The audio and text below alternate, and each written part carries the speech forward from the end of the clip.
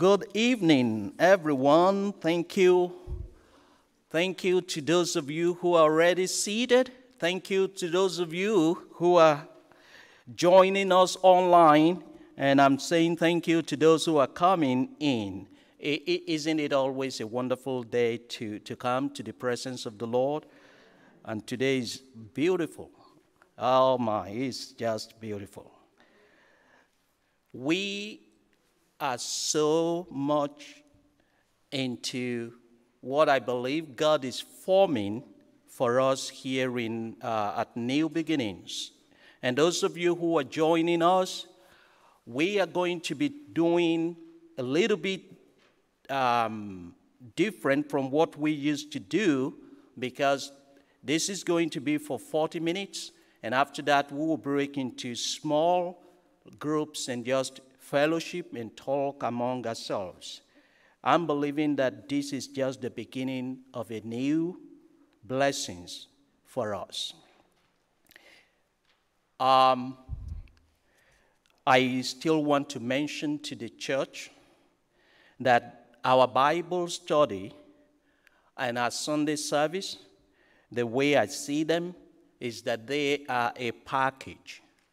On a day like this, we will dig deep into the scriptures, and we will try to explain concepts and principles of the scriptures and dig deep into what the Lord tells us, so that we can be very equipped and we can defend what we believe, and we can understand why we are living the way we do.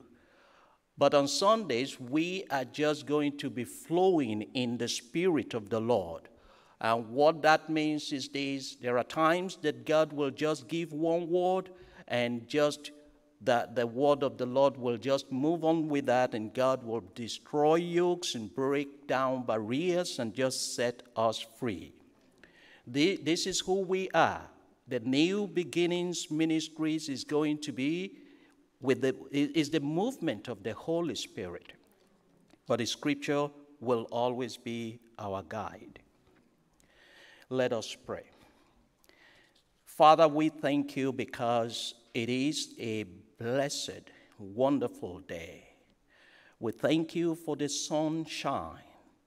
We believe that the word of the Lord is the true light that shines in the darkness of human hearts. Father, without the light, without Christ, we are depraved, we are lost, we are carnal. But when the word penetrates into the heart of a carnal, sinful creation, you transform it and you form it into the very likeness of Jesus Christ. And this is our prayers today, that as we want to look further into the scripture, we will hear directly from your throne, from you, Lord, and understand what you are telling us. Do this for the glory of your name, that your Son may be glorified in our lives. In Jesus' name we pray. Amen. Now we are in James chapter 4, and today we're going to be looking at verses 1 to 10.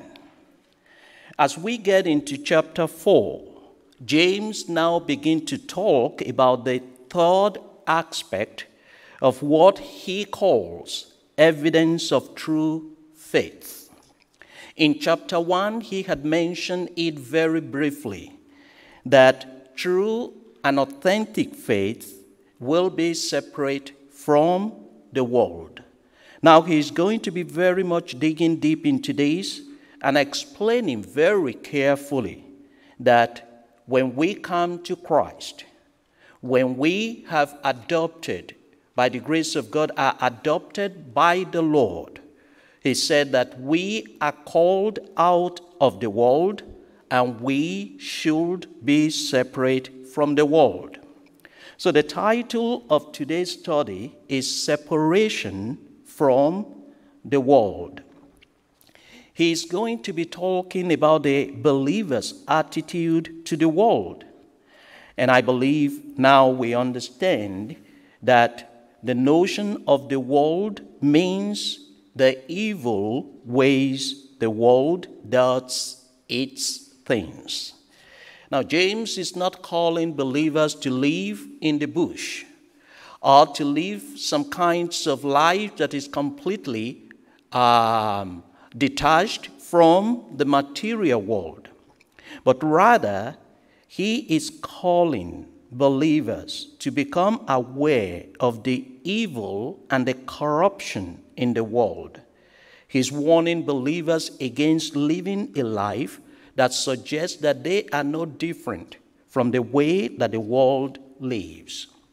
Worldly desires, he warns, such as excessive desire for power, for fame, for prestige, for possession. He said these are the main cause of divisions in the body of Jesus Christ. And he said you will find it in the church. In a church where you find division, he says that it does not originate from the hearts that desire spiritual growth. You will not find division in places where people want to be more like Jesus Christ. He said, rather, you will find it from rebellious hearts, which is conditioned on a person, a carnal mind's desires for things that will profit the self and that will only promote selfish pleasures. James calls the believers of the time to search their hearts as they attempt to understand the reason for conflict in their midst. He said, look very much deeply inwardly, and you will realize where it comes from. He said, you will understand that you are entangled because you seek fleshly things, and you only want fulfillment of those things that do not glorify God. The solution, according to him, is that they will realize this problem, the source of this problem, and they will submit themselves under God's rule and find freedom in obedience to the word of God. If we come to this realization, we will find only one thing: deliverance, freedom, and we will find fulfillment. Because according to our creation, there is only one thing that can meet the depth of human craving. It is union with God. So he says, submit yourself under the word of God, and you will realize that these conflicts will depart, and you will find growth and fulfillment in your union with God. He's going to focus on three things. Usually, I take about 3 subjects each time so that we can break it down enough time, and then we'll move on. In verses 1 to 10, James will talk about the cost of worldly desires, and you will see the way he portrays it. It is dangerous. It is costly. No believer really wants to experience that. But that was the situation of the people here. The second thing is he's going to be talking about the consequences. If a child of God refuses to listen and become obedient and submissive to the word of God, but again entangles himself or herself in worldly matters, become very entangled in the evil systems of the world, there are consequences, and James will note that.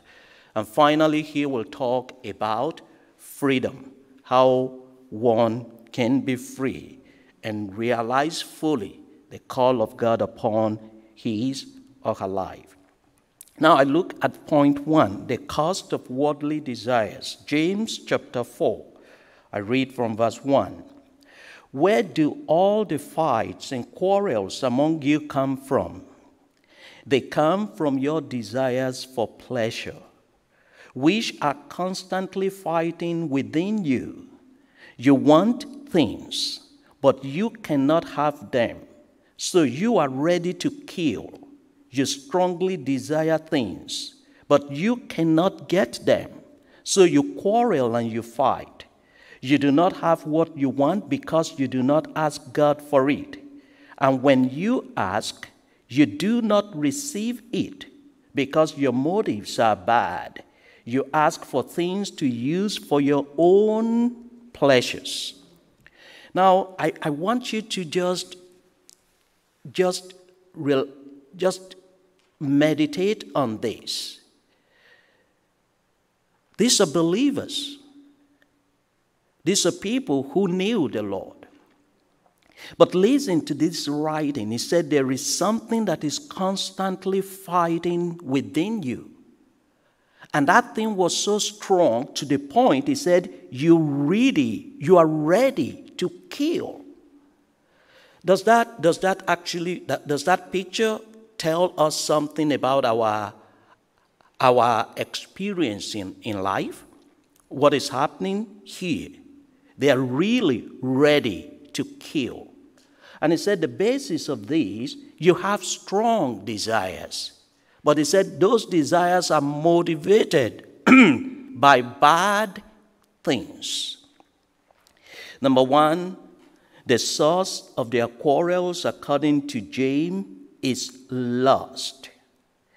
There is lust within them, very impossible to control. What kind of lust is this? It is the lust for power. It is the lust for fame. And all of these things, the lust for money, sensual things, things that are completely what they were called out from. He said, you have ambition, but those ambitions, they are contrary to the ambitions of God for their lives. And they refuse to heed the warning of the wisdom of God. They seek their own ways, regardless of the knowledge that it is against the way of God. Now, there are times that we actually wonder, and sometimes this has very much been very surprising to me. We come together as God's children. There is a point that we are supposed to really look into. And God calls us to look into our lives and really explore deeply. What is the need of a person? And what is the need for our fellowship? And you will notice that some believers, they are so full of self that even in the face of the fact that, look, everything is just pointing to the fact that your position is only your selfish agenda. And you are so surprised that even in the face of every explanation, that we can just let the Lord be the Lord of his church. That we can come to the understanding that we understand the cost of the price of the cross. We understand what Jesus Christ had done, even for the body of Christ. You wonder, some believers, they continue to make a stand for their own case, a kind of sense of self, and entitlement. This is what is going on here. And he said, individuals begin to seek their own ways. Then what happened? You begin to see cliques in the church. I belong to this group. I belong to this group. And then you notice this group is ready to kill even the other group. And the other group is ready to make sure that they set up strategies that will make sure that this other group does not progress. James says, you kill because of the strong desires. But again, he told them and said, there is a cost. And the cost is so deadly that they wouldn't want to experience it. What are the costs of living in this kind of way. Number one, said their prayers will not be answered. James chapter 4 verse 2, you want things, but you cannot have them.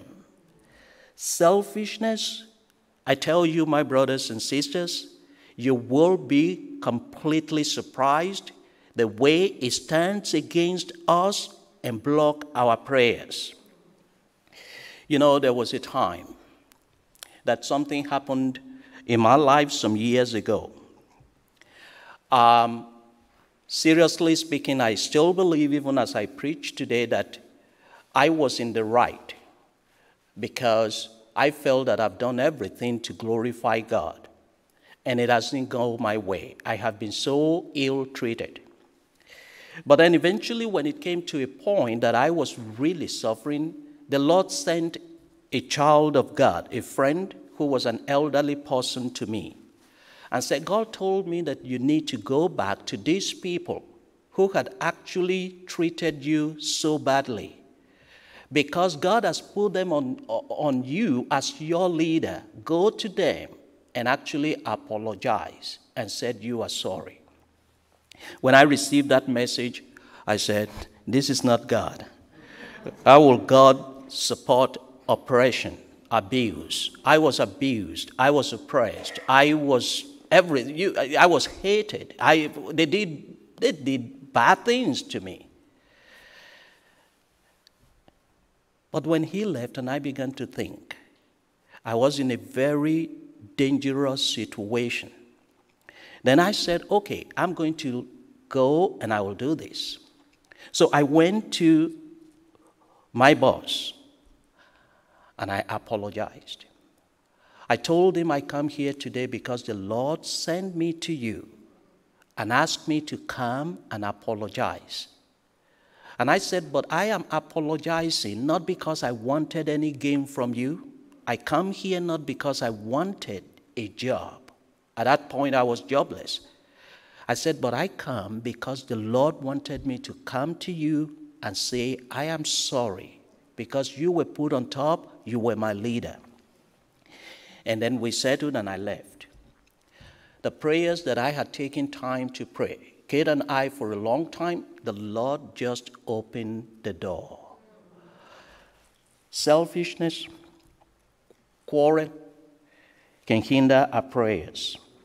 James said in 1:6-8 that there are other things that can hinder prayers. Faithlessness.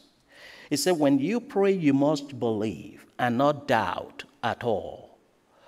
But again, believe is not something that, God, I believe this one aspect of your word. Your word says, when I knock, when I seek, when I pray, I will find answers.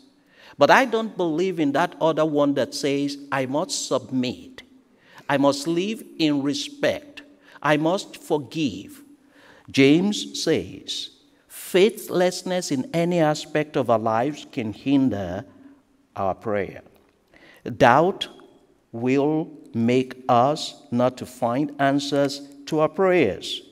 Apart from that, he said, if you are going to receive anything from the Lord, God wanted a consistent living of the Christian character. We are called out of the world. We are called to abide in Christ. And in John chapter 15, verse 7, it says, if you remain in me and my words remain in you, then you will ask for anything you wish, and you shall have it. Now, Jesus Christ does not play with words. He says everything that comes from the Lord, and the Bible told us that not a dot out of every scripture will go unfulfilled. So when the Lord says, if you ask anything, he means anything. But if we are going to understand that anything, it means anything within the will of God. It is not just I say, God, you know what? I just love the newest models of the best house in town. And I passed by the one that is so beautiful, and I said, Father, I claim it by faith. I'm not saying God cannot do it if that is the will of God. But again, there are times that we ask for things that are really meant for our own pleasures. And God may not want that for us at that time. The other thing he told us is that prayerlessness and lack of persistence will not actually help us to even grow. So there are times we pray, but we give God time. And we say, God, do it within this moment. If you don't, I'm gone. That is not what God calls us to. Isaiah chapter 51 verses 1 and 2 also tell us that don't think that the Lord is too weak to save you or too deaf to hear your call for help. It is because of your sins that he doesn't hear you. It is your sins that separate you from God when you try to worship him. So sin also is a cost to God hearing us. What is the particular sin that James is concerned here? Involvement in things of the world. Now, he also made them to understand here that because of their strong desires for pleasures, because of their strong desire for things that are actually motivated by selfish gains, so they became sold onto uncontrollable lust. It said, you are ready to kill. I mean, sometimes you will be surprised at the kind of ways that Christians make money, or the kind of businesses that they get into. And if any minister wants to preach, you better don't go into that boundary, because you are going to offend. And if you are not careful, they will first of all tell you, this is a boundary you don't get into. And a minister who does not understand his or her calling will begin to compromise and allow things that God does not approve of to go on, and then the church will benefit from the profit, from ill-gotten profit. And the whole thing become uncontrollable because they are now sold and they are entangled. The more it continues, the more they become enslaved. Unfortunately, it gets to a point that only God can deliver. Corruption, if it is not quickly dealt with, particularly the way it is done in the world, it eats so deep, and if it gets into the church of Christ, the minister who is there is going to just die with it, or quickly you better run out. But I tell you, if this thing that James is talking about, he said they became so sold that they wanted to kill. They could kill for money. You better don't talk about that side. And they become so sold to the point that they tell you, it is our body, it is our life, it is our way of thinking. The world should not get into that place.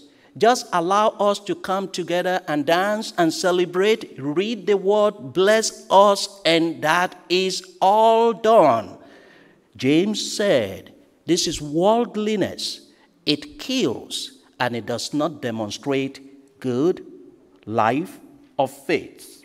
And he said, apart from that, it makes people to pray amiss. We lost focus in prayers.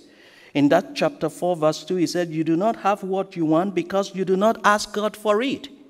And he said, even when you ask, you are praying for things that will fulfill your lusts rather than what will make you draw closer to God. So he wants them to reflect on it. What is the very components of your prayer? What are you praying for? Money, house, cars, careers. What about praying for praise? What about praying for wisdom? What about praying for purity? What about praying for kindness, gentleness, peace? What about praying for a life that is sanctified, separate, brought apart out of the world, that we can shine the light? And unfortunately, he said, at the end, what it all does is degenerate spirituality. A kind of spiritual atmosphere that is cold, and even Satan can live in their midst and he finds all pleasure. They call the name of God, but it doesn't move the enemy. It does not really does anything to the soul. James chapter 4 verse 3, when you ask, you do not receive. Your motives are bad. You ask for things to use for your own pleasure rather than growth. You will continue to degenerate. Worldliness kills. James tells them it does not help. Anyone can mention the name of the Lord, but if it does not really show that we are people who desire lifestyles after Jesus Christ, and our hearts are really ready to follow the Lord, and sinfulness, selfish desires is not dealt with, said the church will be cold, it will be prayerless, and it will live in frustration. There you will find quarrels. There you will find that people will just live and it is just about me. The scripture told us in Galatians chapter 5 verses 16 to 17, what I say is this, let the Spirit direct your lives, and you will not satisfy the desires of the human nature. For what our human nature wants is opposed to what the Spirit wants, and what the Spirit wants is opposed to what our human nature wants. These two are enemies, and this means that you cannot do what you want to do. Do you see that strong terms? The flesh, the world so entangles them is that you cannot do what you want to do because there is that opposition. But if the Spirit leads you and you are submissive, then you are not subject to the law. James now moves to the second point, talking about the consequence of worldly desires. In chapter 4, verses 4 to 6, unfaithful people, he says, unfaithful people. This is writing to believers. Unfaithful people. What does this mean? I just want you to think about a kind of covenant that God has with Israel in the Old Testament. Because God always used this term for Israel, unfaithful, adulterous nation. It is within that covenant term that this is being used here, telling them you have a contract, you have a covenant, you have entered into relationship with Christ your Savior, but your life does not show faithfulness. Don't you know that to be the world's friend means to be God's enemy? Can you see that? The enemy of God. People who are supposed to be God's children. If you want to be the world's friend, you make yourself God's enemy. Don't think that there is no truth in the scripture that says the spirit that God placed in us is filled with fierce desires. But the grace that God gives is even stronger. As the scripture says, God resists the proud but gives grace to the humble. Unfaithfulness causes believers to be God's enemy. The spirit that God that deposits inside of us craves for God. I tell you, you know it. You know it. You see, God says this. He said that sinners are dead. They are dead in their trespasses. So, for example, if you talk to a carnal, unregenerate person and say, are you a sinful person? No, they'll tell you, I'm not. Because their mind, their soul, their spirit is not awakened. But if you call a child of God who had come to the knowledge of salvation, and you ask them before you come to Christ, before you found assurance and forgiveness of sin, were you a sinner? They will tell you, because the Lord had opened their eyes to understand the condition of their sinfulness. They are awake, they are alive. But the Bible says that then the spirit of life, which is of God, that dwells inside of them, begins to crave after God. And because of that craving, it calls them, it pulls them to live differently from the world. It pulled them to be striving more to be like Jesus Christ. The assurance within them that you are God's daughter, you are God's son. And they rejoice with the Spirit of God that leads them and wanting them to actually understand the purpose of God for their lives, find meaning within that purpose. But when God's children do not follow those footsteps, the Bible says they grieve the Spirit. They cause God to be grieved. And the scripture says they become in enmity with God. Because at that point, they begin to yield more to the desires of the world and the desires of the flesh, which is contrary to that which the Spirit wants. Psalm 73, verses 25 to 26 was written by Asaph. This was a guy who had duties within the temple as a musician. And look at what he wrote. He said, "What else do I have in heaven but you? Since I have you, since I come to know you, what else could I want on earth? My mind and my body may grow weak, but God is my strength. He is all I ever need." That is the craving of the Spirit that lives inside God's children. Now James was writing, it is the Spirit that desires God so strongly. He said, do you think it is not the truth that the Spirit that lives inside of you, he said, is so fierce? Talking very much again that your God is a jealous God. He wants all of us. And he said, unfaithful living is arrogance against the Spirit. Romans chapter 8, verses 7 to 8 says exactly it in this way. And so people become enemies of God when they are controlled by their human nature. For they do not obey God's law, and in fact they cannot obey it. Those who obey their human nature cannot please God. Any life that is given to sensual pleasures and allowed to be overpowered by worldly desires stands arrogantly against the desires of God's Spirit. This is the fact about any of us who elevates self above God. If we elevate our ego beyond God, we fall into this particular description. We become arrogant. And it says we become proud and sinful in the sight of God. Whoever lives in this way is resisting God. James concludes. But then I love the way he's trying to put it to them here. He comes back again to tell and remind them about the grace of God. In verse 6, he said, but the grace that God gives is even stronger.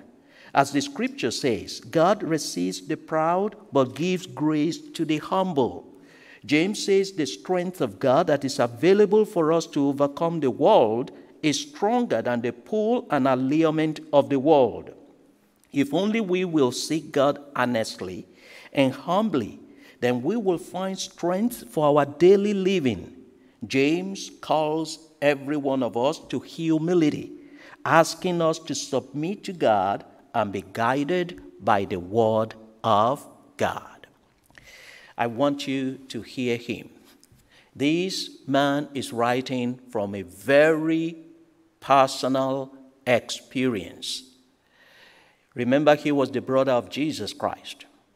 Remember that he was making fun of Christ before Christ died. And you will understand the kind of life that just went into that. But he said, when the grace of God came right into me, that grace I know, is stronger than the world. The grace of God is strong that it is sufficient for us to live the life that God wants us to live. And may I also remind you, this is not a call into a kind of legal walk before the Lord. So it is not a call to say, you know what, I thank God because I am not a sinner. I don't run beyond the traffic. I don't get tickets. So Lord, I thank you. I am not like them. It's not saying that, you know what, I don't fall down on the street because I lost it and I see angels. That is not what James is saying. It is not a legal kind of walk. The first thing James is reminding them is this: remember your relationship with your Lord. And when we understand that relationship, we begin to walk with the Lord as little children who desires nothing but the whole of Christ, and you grow with the Lord. Psalm 19 verse 105 reminds us and says, your word is my lamp, and it guides me, and it is the light to my path. Can you see that kind of way it describes the growth? It said, the word of God is a lamp to guide me and a light for my path. So when we look into that kind of relationship, you realize the formation of our character, identity in Christ is through that word of God.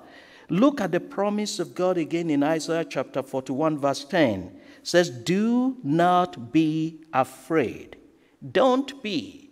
The world is so strong and evil, but don't be afraid. I am with you, I am your God, and I will always let nothing terrify you. I will make you strong, I will help you, and I will protect, and I will save you. The final thing that James wanted them to understand is there is freedom from worldly desires.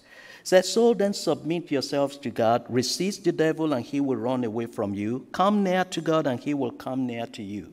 Wash your hands, you sinners. Purify your hearts, you hypocrites. Be sorrowful, cry and weep. Change your laughter into crying, your joy into gloom. Humble yourselves before the Lord, and he will lift you up. What are the steps that were stated here by James? Number one, submit to God. Number two, resist the devil. So when you do that, he will run away from you. Resist the devil. Hebrews chapter 4 verse 15 talks about Jesus Christ. Our high priest is not one who cannot feel sympathy for our weaknesses. On the contrary, we have a high priest who was tempted in every way that we are, but did not sin. That Christ lives inside of us. He said, draw near to God. Cleanse your actions. Purify your thoughts. Purify your thoughts. Let the word of God be that which begins to form your thoughts, my thoughts. And he said, confess your sins, be sorrowful, cry, weep, confess before the Lord. And we have this assurance in 1 John chapter 1, verses 8 to 9. If we say that we have no sin, we deceive ourselves, and there is no truth in us. But if we confess our sins to God, he will keep his promise and do what is right. He will forgive us our sins and purify us from all wrongdoing. Repent finally and turn away from sin. He said, repentance comes from a humble heart. In verse 10, humble yourselves before the Lord, and God will lift you up. Isn't that beautiful? I love the Christian faith. And the reason simply is because Christ really showed us what it means to be a child in the kingdom. And that's the way he wants us to live. Let us pray. Lord, I thank you because you called us to a relationship. And so when you said you are mad, when we just get entangled with the world, we know it's coming from a heart that is full of love. Lord, we pray that you will teach us. But your grace, you said, is sufficient for us. Let this grace begin, Lord, to mold us. Let the Spirit of God, the fire from the altar, the love of Jesus Christ, let it begin to form us. Father, let the world become the things that we just hate. Not the people of the world, but every evil system of the world, that we will say no, but we will say yes to you. And through this way of life, we will be able to win many to your side in Jesus' name. Thank you, Lord, for the answer to our prayers. In Jesus' name we pray. Amen. Thank you to those of you online. We are now going to say we'll see you on Sunday, and God bless you. Now, can I ask us to form like